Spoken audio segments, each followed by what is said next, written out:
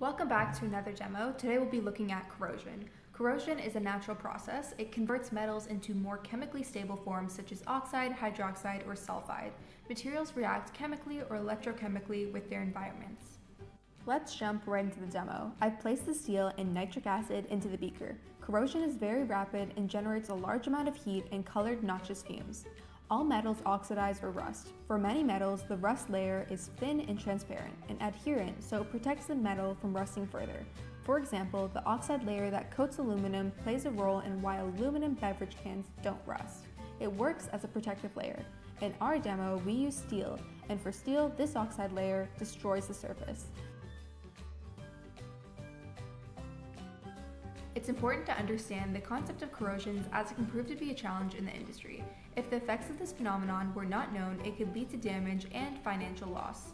Thank you for joining me to learn a little bit more about corrosion, and I'll see you on the next one.